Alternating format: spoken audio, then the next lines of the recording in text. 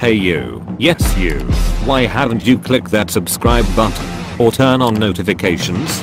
You might as well click the like button. Thank you. Your boy is going to be doing a $10 Roblox card giveaway, guys, every single week.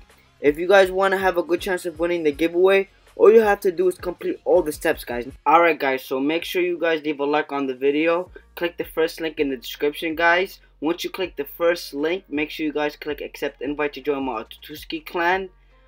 Also, make sure you guys join my Smoky Pirate Crew Discord. Click the second link in the description and make sure you guys accept the invite. Once you click the third link in the description, click accept invite to join my Roblox online development server, the game I'm working on. If you guys want to hop on my private server, click the link right next to where it says private server and you can hop on my private server whenever you want. If you guys want to follow me on Instagram, go for it, and you're going to have a better chance of winning if you follow me on Instagram and Twitter. Hey, what's up guys, it's your brother Salam12 and back with another video. And on this video guys, I'm going to be showing you how to use the same code twice, guys. So you can get the KG you want, have a better chance of getting the KG by, getting more spins from the same code. What's the code? If you want, like let's say you use the code twice on the second slot and you end up getting the KG you want, you can't equip it on your main slot unless you got the KG back. So make sure you have the KG back. So what you want to do is hop on your second slot or whichever slot you didn't redeem the codes on. For example, I already redeemed the codes on my first slot, so I'm gonna hop on my second slot, and as you can see, I'm about to redeem the code and it's gonna say I already used it, and I'm gonna show you a cool trick that will let you redeem the code on the second slot even though you already used it on the main slot. So what you want to do is go back to the menu and click play, hop on public server. Once you do that, just wait until it loads you into the server. Once you're in the server, just go back to customization and then redeem the code and it should work.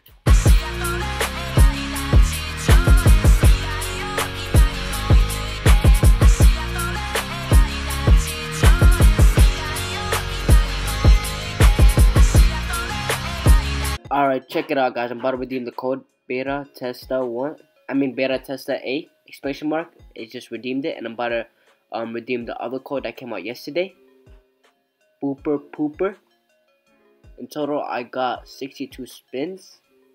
So yeah, let's start spinning guys. See, so this method should work for you guys. But yeah, if you want, like let's say you end up getting the KG you wanted on your second slot, in order to use it or equip it on your first slot, you must have the KG bag. That's why the KG bag is really important, guys. To be honest, if you don't have the KG bag, you need to get it, guys. It's really helpful and really nice.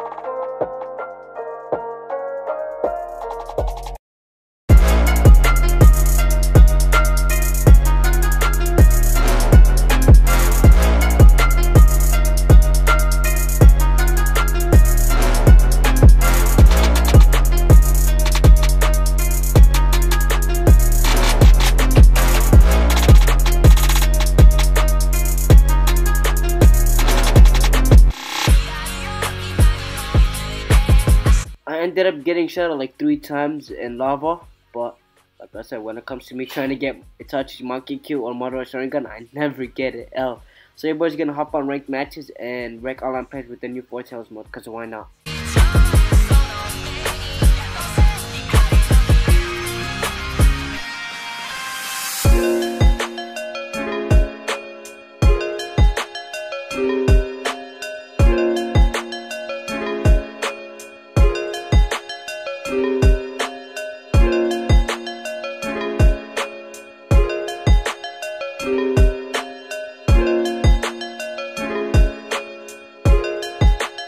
You